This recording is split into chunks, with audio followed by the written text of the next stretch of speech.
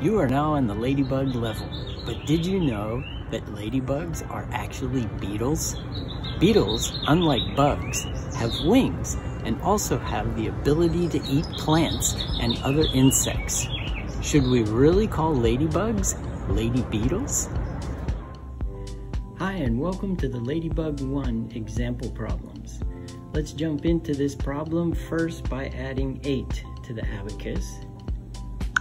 Next, we're going to subtract 7.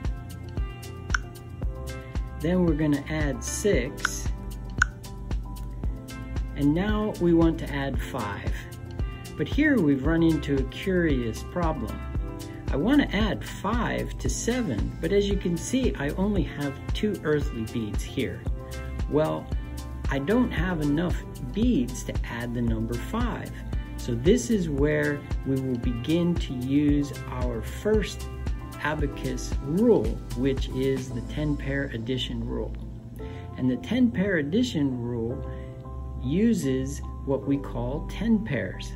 And there are only 5 of them. And they are 2 single-digit numbers that add to 10. 5 and 5, 6 and 4, 7 and 3, 8 and 2, and 9 and 1. So in this case, I'm going to use the pair 5 and 5 because 5 is the number I'm trying to add to 7, but I don't have enough beads.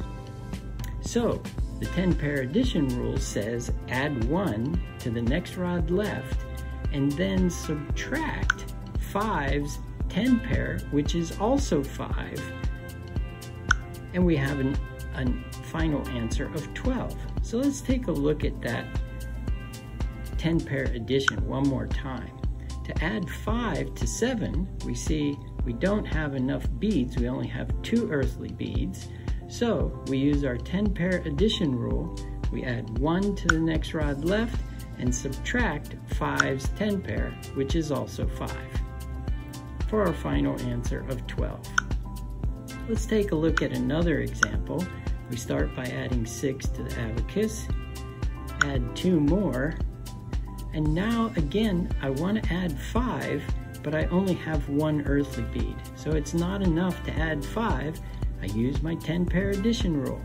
Add 1 to the next rod left and then subtract 5's 10 pair, 5, and I have an interim sum of 13. Then finally subtract 3 for a final answer of 10. Hi, and welcome to the Ladybug 1 finger movement practice. So in Ladybug 1, we're learning to use our first 10 pair, the 5 and 5 10 pair. So let's take a look at some examples of those finger movements. So if I place a 5 on the abacus and I want to add 5 more to this same rod, well, I can't because I have only 4 beads available. And this is where I'm going to use my 10-pair addition rule. And if you remember, it says add 1 to the next rod left with my thumb and then subtract 5 from the 5 on my target rod, which I'll use my index finger. And we have a final answer of 10. So let's take a look at what that finger movement really is. Well, to do that finger movement, I'm adding 1 and subtracting 5. So as you can see, I use my thumb and then my index finger. And this is a movement that you will repeat over and over and over again.